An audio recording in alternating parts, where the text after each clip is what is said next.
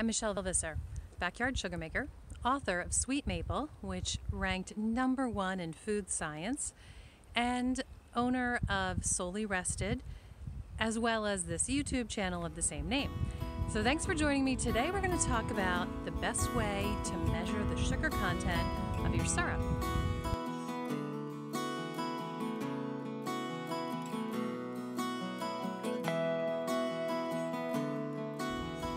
One of the most common questions that I get is, what is the best tool to help you know when your syrup is actually syrup? You see, when you take your syrup into the kitchen, you're boiling it with very close attention, you're monitoring it really closely. What you're looking for is the right temperature and the right brix. For the thermometer, any good candy thermometer is going to serve you well, but it's a very special tool that measures the brix. Brix is simply the sugar content of your syrup. And in order for it to actually be syrup, it needs to be 66% sugar, or 66 brix. So today, I'm going to take you into where we're boiling our sap, and I'm going to show you my most favorite tool of all for measuring the brix and knowing if your syrup is ready to bottle. Let me show you.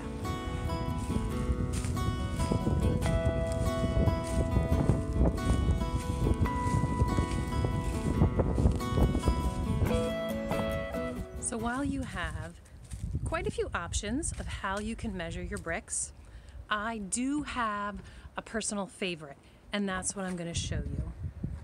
It's called a refractometer. Today we have just one turkey fryer boiling away. Not ready to bottle yet, but it's been boiling all day. We have been adding sap to it.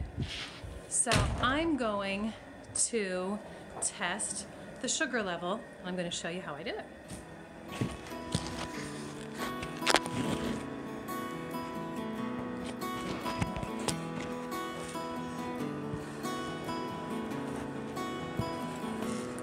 See if I can prop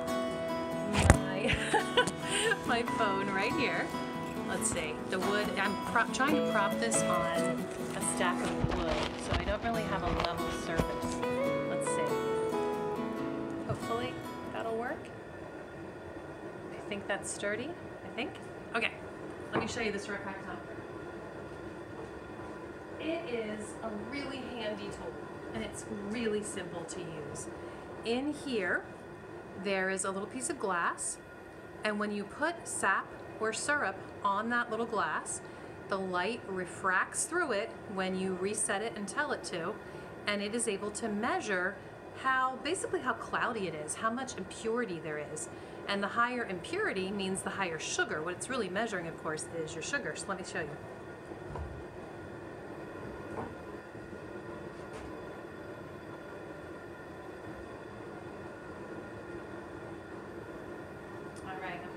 I have to turn it on first, that would be important. And then I'm going to zero it out.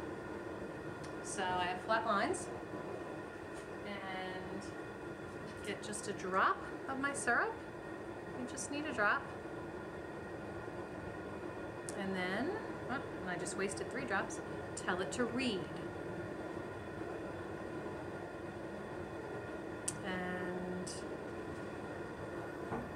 Now let's see if I can put this down and move my phone over to show you.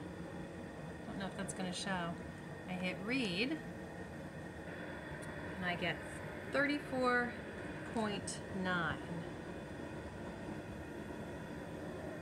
So that's telling me that my brix is almost 35. If you remember, I told you it needs to be 66. So even though the color's looking gorgeous, I know I still have a long way to go. But here's the really cool thing about a refractometer. I can also measure the sugar quality of my sap, which is a great thing to do, to know from the beginning of the season to the end how your sugar quality is faring. And for me, it's really important to measure it so that I can test my RO filter and know how well my reverse osmosis system is working at getting rid of the permeate and keeping the sugar, and how quickly and effectively it's doing that. And I can measure that simply by measuring the sap when it's going in and measuring it as it's coming out of the system, and it tells me the difference in sugar quality. So let me show you how I'm going to use the refractometer to measure the sugar in my sap. So over here I have a bucket of sap that we have put it into the turkey fryer and boiled it all down, but for some crazy reason, I don't know why, I missed maybe a half a gallon. No, that's not a half a gallon, maybe about a quart of sap in the bottom of this. I have no idea why, but it works out perfectly for right now because I can show you what I'm talking about with the sap. I'm going to set you down on the floor now with the sap and my refractometer. So I cleaned off my glass on here, and now I'm going to zero it out again so it's all ready. Get some sap, just plain old tree sap. Put that on there, and now ask it to read again.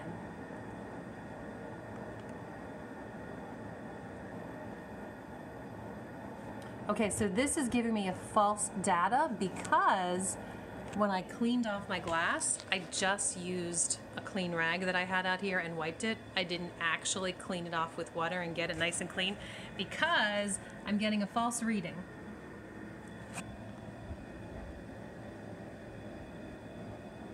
I'm pretty sure there's no way my sugar content is that high in my maple trees. I would be extremely happy with about a 3. So a 6 is about double what it should be. So I'm gonna clean it off well and try again.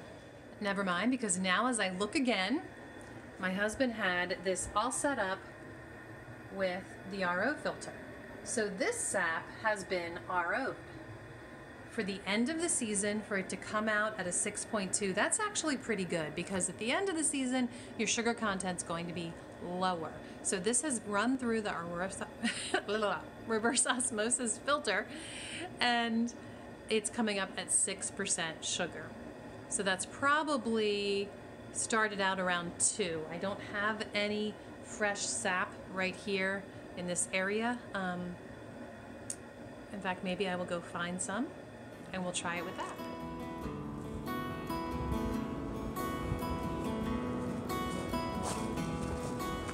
Okay, so I brought my refractometer out to a nearby collection tub. Gotta get under my tubing here.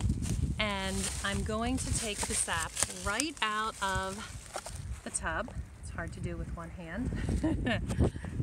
And then we'll measure the sugar content coming right out of the tree. See the tubing's coming right out of the tree into our bucket. This, by the way, at the end of the season, shows you why you have to filter a lot. We obviously are going to filter this before we RO it and boil it. Okay.